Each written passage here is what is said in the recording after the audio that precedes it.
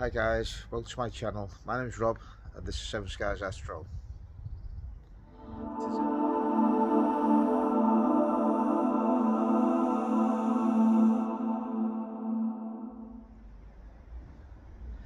Now today I'm going to talk about my capture of the Bubble Nebula, NGC 7635. Now this nebula is around about 8,500 light years away. It's lit up by an O-type star which surface temperature of around about 37,000 degrees. It's a mass of 44 times the mass of the Sun and 15 times the radius. Now the stellar winds from this star is creating a bubble in space, and it's also lighting up the surrounding H2 region. So I've captured it with my 120 ED and my ASI 533 MC Pro, cooled to 0 degrees. It's been quite warm and I don't really want to go to -10 in that, and the difference is negligible with the temperature variance at the read noise for 300 minutes. It's less than 1 electron volt. So that's what I've done, and I'm going to jump on the computer and show you how I processed it. NGC 7635, the Bubble Nebula, 9 hours 15 minutes. I will leave the data in the link so you can have a mess with it yourself. It'll be in FITS format. So there it is. What I've done, I've been using a lot of SETI Astro's scripts. Really quite nice to use.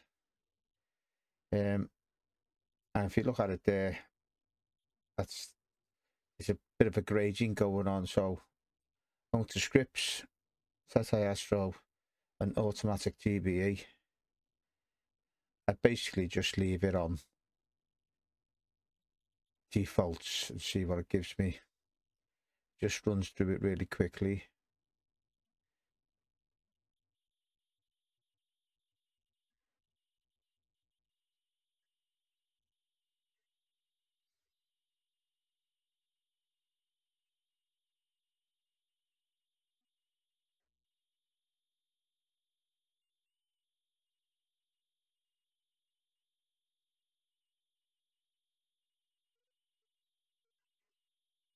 There's the background taken off, and that gives me that image there.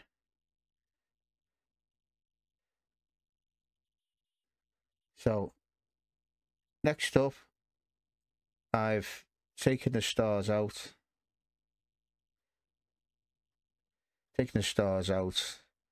and there we go, taking the stars out. Now there's a bit of a dark patch there. For this one, I'm not going to run SETI Astro again on it, but there you have the data. Now, first things first, I take a bit of noise out of it just to ease it up a little bit.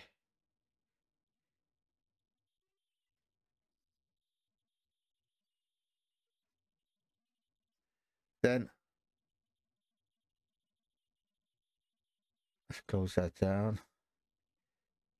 I've run it through script, toolbox, create Hubble from one shot color, and now I decided on the who, and there's it after it's done.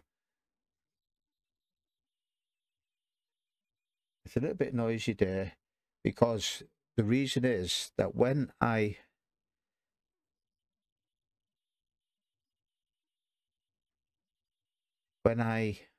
sorry, wrong one. When I run noise exterminator, the end result wasn't very good when I run that script, the one shot color script. So I found it run better if I undid noise exterminator, and then I run it, and it seems to get a better result to run it afterwards.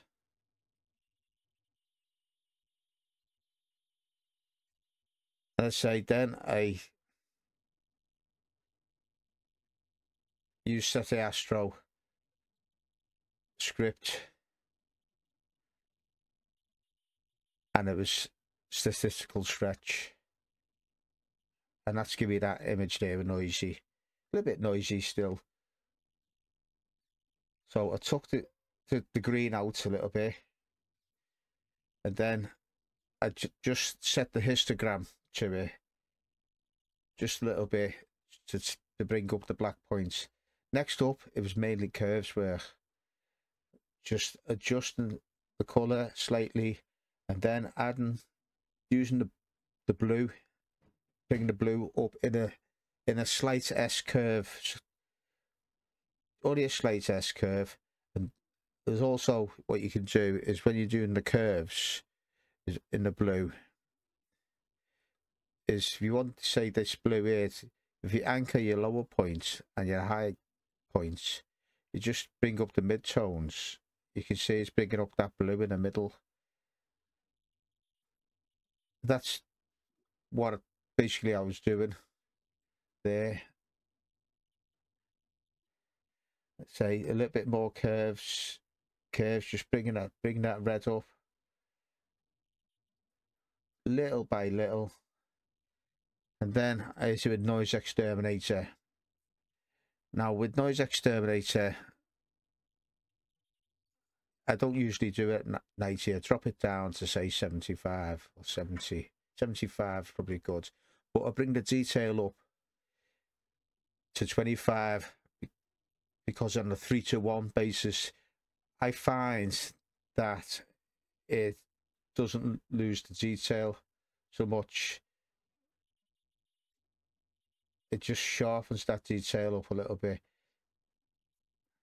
as you can see there. Next, I've inverted it and used green on it to take out all that green, and then inverted it back, and it gives me this nice, the gold colours, what I was looking for. I know I've lost a little bit of the blue, but it is subjective to what you want. Back onto the curves and just little bits of colour enhancing on that red. And then the colour enhancing on the blue, using the curves the way I've done before, if you remember, in the middle of the curve. Just brightened it up a little bit, and then it went on histogram. And the histogram just bring that black point, so as all these curves work is losing, it's gone very, very light. So brought up the black point, and they say the details starting to go a little bit there. So I used my advanced, the advanced sharpening, which is under scripts, utilities, advanced sharpening. As if you look there, I just do it as is.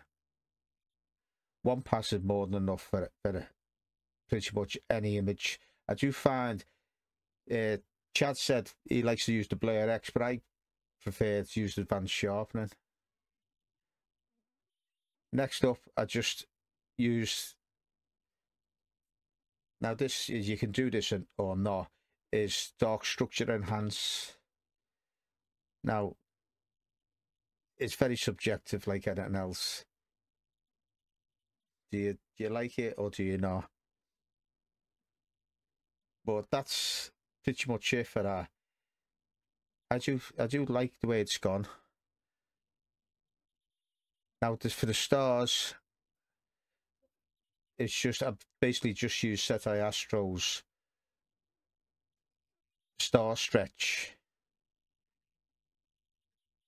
and basically left it as is.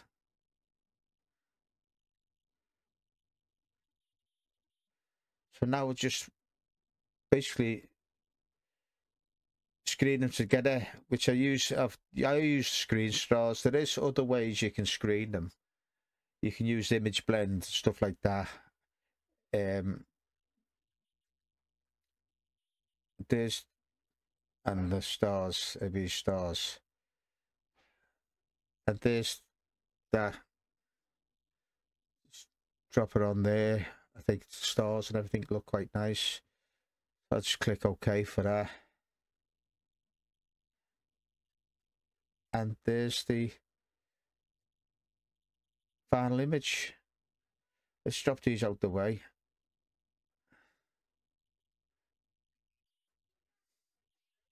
Just make that big for you.